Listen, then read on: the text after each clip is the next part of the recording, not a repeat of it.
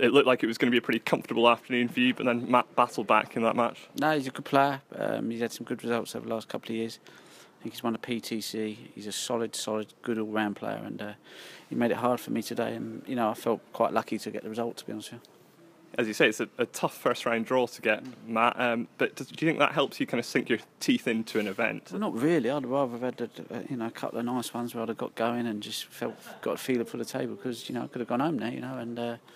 But there is no easy matches. Well, there are, but he's certainly not one of them. So I'm just pleased we got through, and hopefully the next guy don't play as well against me. I saw on Twitter the other day you were saying you were quite enjoying being here in Glasgow. How good is it to have a big snooker tournament back in Scotland? Yeah, I think it's fantastic. They've ruled the rules with the best players in the world over the last 20 odd years. Hendry, Higgins, McManus, Maguire, Dot, awesome players.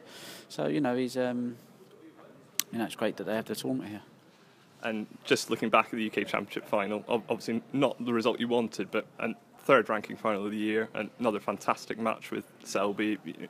How do you must feel you're on the cusp of having a really good season? Yeah, it's been all right so far. 3 finals is not bad, but I'd like to have had at least one of them into a win. But to be fair, the first 2 finals I probably wasn't playing well enough to believe I was going to win. But since Belfast, I've started to cue a little bit better, found my game a bit. So I'm a bit more optimistic. But I don't think there's no guarantees now. Everyone's so good.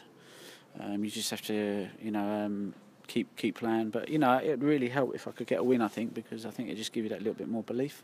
And do you think if you could get a win this week, it's the Masters after Christmas, an event that you're looking to defend, you must feel that would kind of give you a bit of momentum going into it? Oh, absolutely. Winning's a habit and losing's a habit, and at the moment I'm in a habit of losing. So I've won matches and got to finals, but it gives you a different, deeper feeling when you can pick a bit of silverware up. And you must be looking forward to the Masters at Alexandra Palace. Always a good atmosphere for you there. It's a good tournament if you go all the way, but it can be a bit of a distraction as well. Obviously, any tournament that's local to you, you get a few people that won't come and watch you, but I'll have someone obviously sorting the tickets out. But sometimes it's nice. I prefer getting away from home. But it's a great tournament for me, the Masters, and I've got a great record there. And I'll be looking forward to it. Best of luck for the rest of the week, Ronnie. Thank you very much.